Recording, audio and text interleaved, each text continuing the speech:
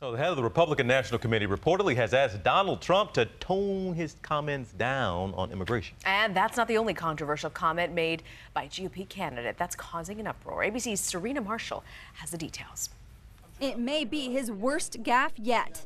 In New Hampshire, Republican frontrunner Jeb Bush saying Americans need to work more. Workforce participation has to rise from its all-time modern lows. Means that people need to work longer hours. Americans already work more than any other industrialized country, on average 47 hours a week. Hillary Clinton's campaign reacting quickly, her campaign chairman tweeting, "Americans are working pretty hard already." Bush backtracking those comments overnight, saying he was talking about underemployment, meaning those who want to work more but can't. Well, I think people want to work harder to be able to have more money in their own pockets, not to be dependent upon government. I mean, you can take it out of context all you want, but high sustained growth means that people work 40 hours rather than 30 hours.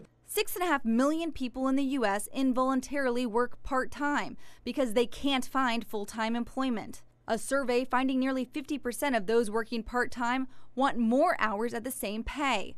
Labor force participation rate at its lowest since 1977. Billionaire presidential contender Donald Trump also tackling the topic of labor, admitting that it's possible undocumented immigrants help build his empire. I can't guarantee it. How can anyone? We have 34 million in the country. I can say this, we work very hard to make sure that everybody is legal as opposed to illegal.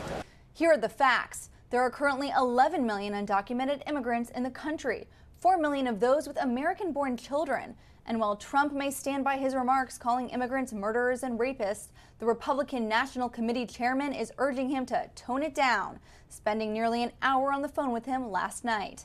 Rena, TJ?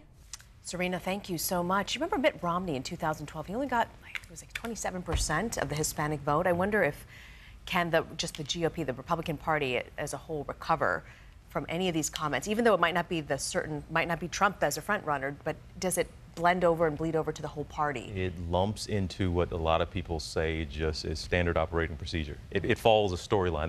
They've tried. They have been trying and trying since the last election to try to make inroads in minority communities, and then somebody high profile like that in the Republican Party says something, and it sets them back. Okay, we'll have to see.